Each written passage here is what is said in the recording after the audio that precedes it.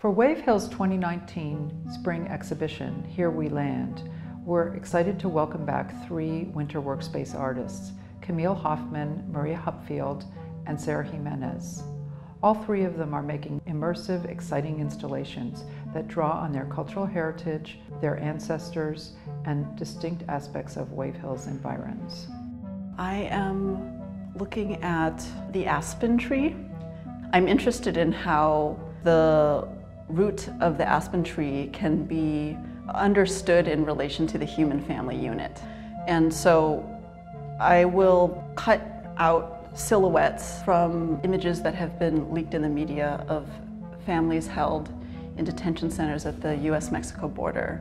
And those silhouettes will be incorporated with silhouettes of my own family, portraits of me with including members that I have been estranged from. And I'm going to be creating an immersive space within the Glyndor house, thinking about this conversation between domestic and foreign, inside, outside, home and family.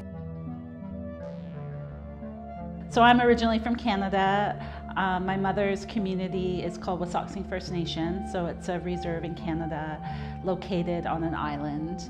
So for this exhibition, I'm thinking a lot about what you'd call radical relations.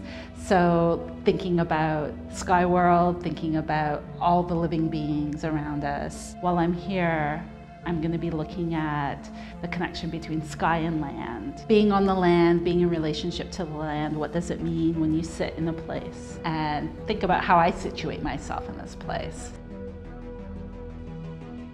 Recently, I've been collecting a lot of images, texts, and narratives around the history of the Philippines. And so I've been taking these architectures and I'm creating a fictional cityscape. I was thinking about what would the landscape look like if the history was absorbed into the landscape and became visible. Like, what would that kind of scar look like? So I want the space to be a disorientation of the senses, but then also each part of the space isn't quite an architecture. It sort of sits in between landscape, the body, and a building. And I'm collaborating with the musician Lau now to create a soundscape that will be in the installation as well. We're using sounds that I'm collecting here at Wave Hill and also sounds that she has of water, of different parts of nature, and we're mixing them together to create a sonic space for this fictional city.